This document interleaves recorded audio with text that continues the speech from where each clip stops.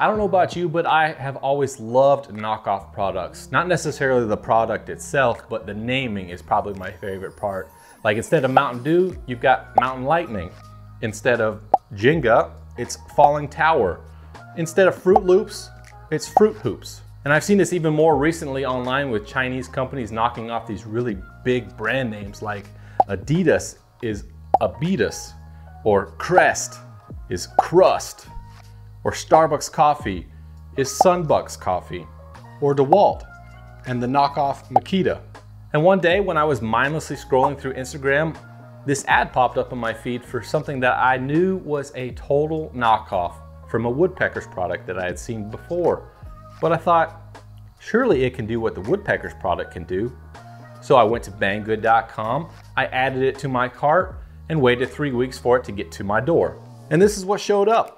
A black 45-degree chamfer plane. And I gotta say, I was kind of impressed with the fit and finish. Everything seemed to line up. There wasn't any gaps in any of the fitment along both sides. So my initial thoughts were that it could be a decent plane. I mean, granted, I only spent $15 on it. Now here is what this plane is knocking off. The Woodpeckers Easy Edge CR50. And I gotta give a huge shout out to my buddy Keith over at KJ Sawdust for sending me this. He's a co-host on my podcast, Shop Sounds. It's me, KJ, and Jason Hibbs over at Bourbon Moth Woodworking. We're a woodworking podcast about nothing. If you haven't heard about us, go check us out on iTunes podcast. But this is the original product that the Bang Goods is knocking off. And I gotta say, just the fit and feel and weight and everything about this feels legit. But why don't we go ahead and jump in and see how the knockoff does against the real deal.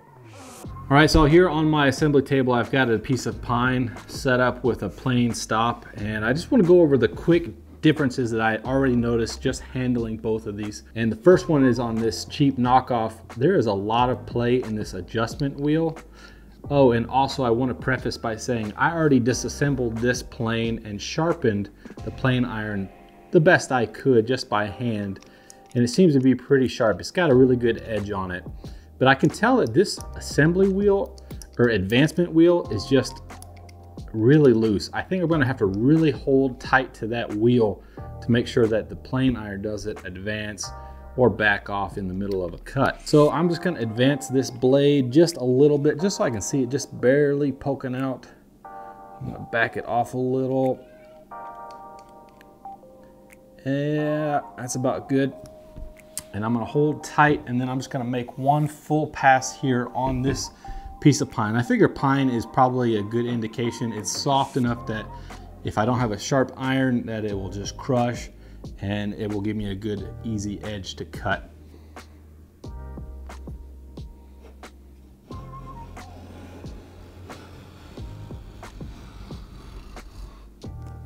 Now that's not bad. I think sharpening really helped. But taking a small bite with this thing also really helped.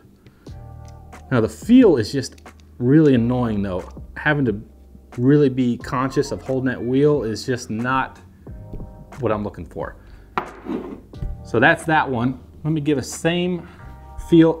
I can already tell this feels amazing. This adjustment wheel has just zero play, no slop. It feels great. So I'm gonna make a cut with this now.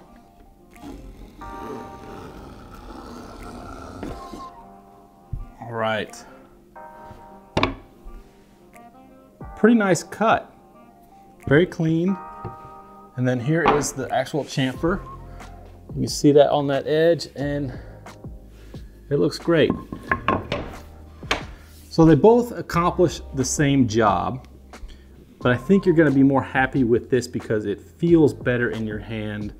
There's no slop in the adjustment.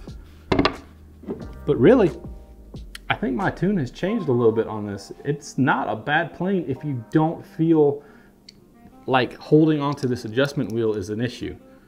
But I think you get what you pay for.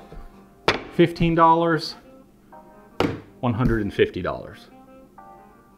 So I'm pretty impressed that this was able to hold its own and make a really decent chamfer, just like the Woodpeckers that is 10 times more expensive.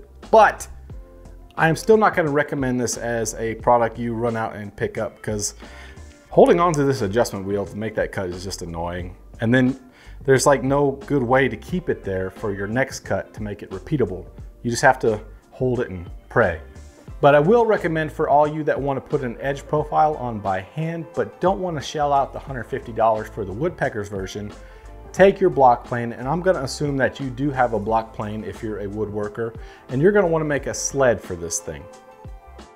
Here is the sled that I've made. It is a mixture of ash and walnut, the center being the ash cut at 45 degrees with the outside holding in my block plane.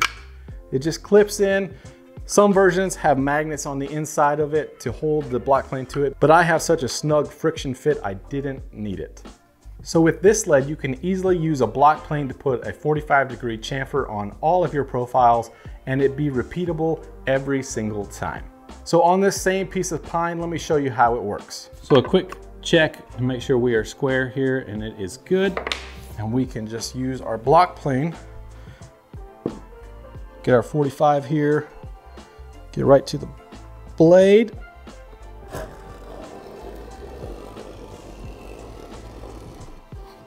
And right there. Perfect chamfer. All the way down. To wrap up this comparison, I'm gonna say the Banggood chamfer plane is a pass for me. I just don't think it's gonna be very much fun to use to really concentrate and hold that adjustment wheel as you make your cut. And repeatability is gonna be kind of suspect. So this is a pass from me. Now, if money is burning a hole in your pocket, I would say pick up the Woodpeckers Easy Edge CR50. It's really well made. Repeatability is something that it can do, but it only does one thing. Even though it does it really well, it only does one thing, and that's make edge chamfers. Which brings me to my recommendation, and that is making your own DIY block plane sled. Not only can this cut chamfers at 45 degrees and it's repeatable, you can remove your block plane and still have a block plane. So I'm gonna definitely say make your own sled. And not only do you have a great looking sled that you've made, but you still have a block plane that you can do whatever else you wanna do with your block plane. All right, I'm gonna go put on my Abibus tracksuit and I will catch you guys in the next one.